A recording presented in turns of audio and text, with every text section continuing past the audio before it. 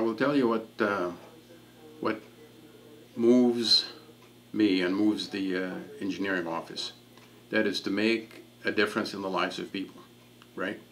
Anything that we do, if it doesn't translate into making a difference in the lives of people, then it's all for naught.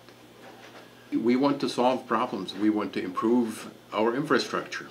You would expect an engineer, I suppose, to say that if you don't have good infrastructure, you don't have a city. And that's my belief. So if infrastructure declines, you end up paying for it in many ways.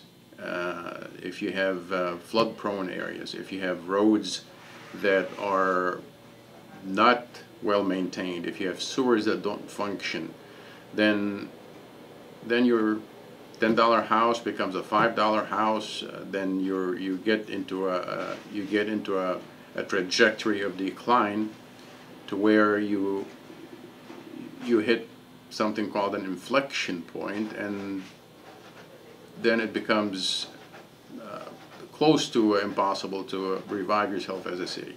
So we don't want to get to that point. I wake up thinking about how to make things better. I go to sleep thinking about how to make things better.